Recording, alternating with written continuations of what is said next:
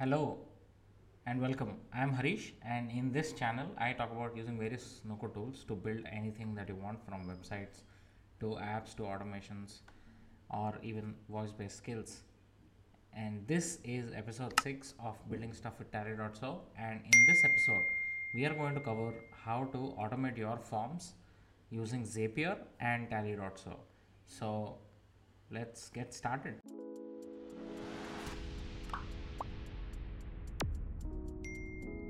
Alright, so far we've looked at different functionalities available in Tally.so, like building forms, storing data into Google Sheets, or storing the data into Notion database, or even the tracking mechanism using hidden fields on Tally.so and creating templates or using templates. And this one is going to be really simple and straightforward, where I'm going to show you how to automate your form submissions and do multiple actions after that using Zapier as an integration with Tally.so. And the example that I'm going to build here in this specific video is going to be a book an appointment system where people, your customers, will book a one-on-one session with you. They'll pick a date and time, and once they do that, we'll schedule a Google Calendar invite directly to them so that they don't miss out on joining the one-on-one session with you. To book the calendar invite, we'll obviously need a Zapier account to create the automations, and obviously you'll also need Tally.so account to be able to create the form in the first place, right? So let's quickly get building. I'm going to use the existing form contact me and modify it a little bit to make it look like a book one-on-one session, right? So contact me changes to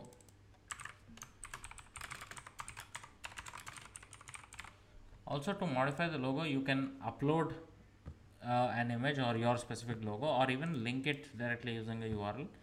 Just wanted to show that since I didn't cover that previously. Same with change cover. In change cover though, you can also, along with upload and link using a link, you can also use unsplash or change just the color, right? So you can change the color to whichever color you want, or just use an unsplash image directly.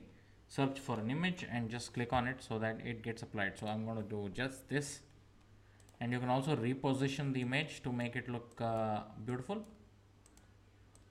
You can just drag and position it wherever you want. I'll just leave it there. For the one-on-one session booking appointment form, I'm going to remove the hidden field, not required, but we will need a date and time, right? So let me quickly add the date field and also add the time field, and we will customize this also a bit. I'll just get into that in just a second. So we have a date and time field. I'll just do pick a date and also do pick a time. Now to make it easier for the user, I'm going to make the time field have a label that says when to book the time, right? So I'm going to do label, move it above the time field so that it applies to the time field, and say pick a time between 8 p.m. to 10 p.m. only, right? Now to be able to validate that condition, you know what to do now, right? So I'm going to add a condition block. If you don't know how to add conditional logic, you can also check the other episode that I have on creating conditions. For that, head over to the link in the description below. And now we'll have to check if the time is in between 8 and 10 p.m. If not, we show an error, right? Or if it is empty, we also show an error. By default, they are all mandatory fields, as you are aware. When you create a block, all the fields are blocked, right? Be it a text, label, or even the form fields. So if pick a time is before 8 p.m., I'll add another condition. If pick a time is after 22, right? If it is after 10 p.m. and sorry, this is or, right? If this or this, or if it is empty, is empty, right? So if these three conditions match, we'll have to show an error, right? To show an error, we'll also add the error text itself, right? So I'm going to click block and add a text basically, which is the error text, which is hidden by default and only shows up when there is an error on the form, right? So the error will be please pick a time in between 8 p.m. and 10 p.m. only, right? That's our error. I'll quickly change the color also to red to make it look like an error, right? This is the error. And if you click on the dots, you can also hide this block. So by default it is hidden, and if these conditions match, what we can do is we can do show blocks and select the text block here. This is the text that we just added, right? And go is common, and in this thank you page, I'll change it to your booking is confirmed. Please check your email for the calendar invite and the call link to join, right? Simple, very straightforward. Also, along with all the text blocks, there is also an image block that you may use, where you can again insert images from Unsplash or upload the image, however, whichever is comfortable to you. I'll just quickly select one image from here and add it to the thank you page, just to make it look beautiful, guys. That's all. You can add your own specific images. Oh, sorry, I dragged the wrong one. This should be here, and this image should be on top. Oh, sorry about that. Okay, that goes there. Now I'm going to select this and move it here, right? So we have thank you page, we have the form conditions, all of them set. Everything is required for us, and let us publish this first. We'll get to the integration, guys. Let us publish this first. This is published. Now we are ready. Now when somebody books this, we want to create a calendar invite, right? For that we'll go to integrations and click on Zapier. If you remember, you will need a Zapier account for this to work. So Zapier is right here. Just click on connect. What this will do is this will directly take you to Zapier, right? So you can do this integration in Zapier itself. So I'll just go to my Zapier dashboard. Once you log in, you will come to this page. I'll say create a Zap, and it will ask you for a trigger. The trigger here is whenever somebody submits a form on Tally.so, right? So let's quickly set up the automation on Zapier now. So we are on the Zapier dashboard, guys, and I clicked on create a Zap, right? Zaps are the automations in Zapier. So for us, the trigger is when somebody submits a Tally.so form. So I'm just going to search for Tally. It will give me the available one, and obviously the only event they support right now is new response, which is when somebody submits a form, your form on Tally.so, not any form, right? Now once you click continue, you will have to connect your Tally.so account. So I'll say sign into Tally and connect my logged in Tally account to Zapier. If you're already logged in, it will ask you for a permission, right? You will have to just say accept. Let me just quickly show you what it looks like. Yep, so this is the page that pops up when I click on connect my Tally account inside the Zapier dashboard, right? With that, I will just click accept, and what they should do is ask us to continue, right? Now, yes, our account is linked in Zapier. Now I'll just say continue, and now the next step for us is to select the form. Which form should this automation work on? And in our case, it is book a one-on-one session, right? That we just created, and I'll click continue. Once that is done, it will ask us to test the trigger. You can test the trigger, or you can also skip it, but since I don't see a skip option, I'll just say test. And yeah, so this is the last submission that we have, and I'll say go. Right now test works, we are getting the responses from Tally. Now our second and most important step is to connect another app and do the automation, right? In our case, it is scheduling an event on Google Calendar. So I'm just going to select Google Calendar. It is available right here. If you don't see this, just search for it in the search apps part, and I'm going to click it right away and choose an event. So inside choose an event, you will see a lot of options, right? A lot of options. So the ideal one I would pick is quick add event, and once I click on that, I'll click next. So here I'm linking my Google account, right? So I'm just going to quickly link it. It'll ask you for the calendar permissions. This is for adding an event into your calendar, right? So if somebody is booking a time slot, it will add an event into Google Calendar.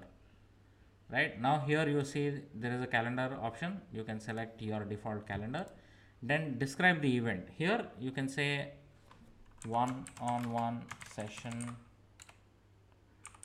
booked in Tally by you can also use the actual responses that you receive from the form, right?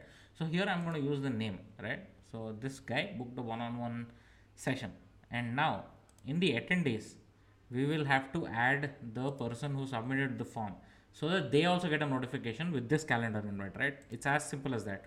So in the attendees I'm selecting who submitted the form, and when I'm connecting this action, I'm selecting my own Google form so that this gets added to my calendar as well and the submitter's calendar as well, right? And now that's pretty much it, and I'll click on continue. With that, I think we should be done with the automation. We'll just quickly test this out once this is done, and let's see if this works or not. But before that, let me just open my calendar also. Calendar.google.com should open my default calendar. Let's see. Now this is done. Now you can also test from inside Zapier, right, to see if the automation is working or not, or you can skip it, but I would highly recommend if you test and continue, right? Now this should be okay. That's my personal calendar. Let me just open my calendar and get back to you guys. Just a second. Yeah, so that's my calendar, and let's just say test and continue. Okay, we forgot one last thing, right? Before we do the test and continue, is to set the date and time, guys. Obviously, the one who filled up the form gave us the date and time, right? So we have to set this up as an example from here, right? So one-on-one session in Tally by this person at, let's add the time that this person selected. So there is pick a date here, and then there is pick a time, right? So I am just going to add this on and the date here, which is pick a date, right? So now this is set up, right? So what I'm going to do now is actually skip test here and submit the details there, because right now there are no data for the time and date, right? The only existing ones are the submissions that we did in our previous videos. So I'm going to do skip test for now. Don't worry, I'll just enable the Zap here in Zapier and go back and test the automation out, right? Right now this is our situation, right? The other automation that I would also recommend is to email yourself whenever this runs, right? So that you know if this is working or not. And the last step obviously is to turn this on. So I'm going to click here and turn it on. Once it is on, you'll know if it is on or not. So right now it is on. As you can see, it has turned green.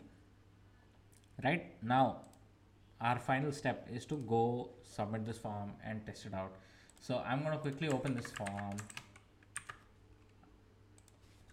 Let's see. Now in our calendar we are seeing these dates. Let's book some time for 14th, right? So I'm just opening the form. My name is Kishore. My name is Kishore at test.com, and my question is looking forward to talking to you. And now my date is 14th and my time is 9:30, right? I just want to pick in between the time slot, right? It is obviously showing up because I'm booking a time for the morning, guys. Sorry, my setup was completely all right, so I'm going to do 8:30 p.m. And now if I do let's say 23, right? Obviously it will show the error, and 8:30 and go. Right, our booking is confirmed. Ideally now our Zap should have run and added this to our calendar. So yep, there you go, this is done. The automation gets added automatically, guys. Nothing, no intervention required. You can use this instead of Calendly or any other tool that you use to schedule events. The best part, and the one that I really did not mention in the video, is here in the date field you can also customize to a limited date slots, right? So you can do before a specific date or after a specific date, or even a date range. For example, if you want to schedule these meetings only through 2 weeks of time, right, you can set a before date and after date, or a date range, and make sure people be able to schedule only through those dates. Or you can actually even do specific dates. For example, if you want to skip one day, you can also do that as well as part of the date field.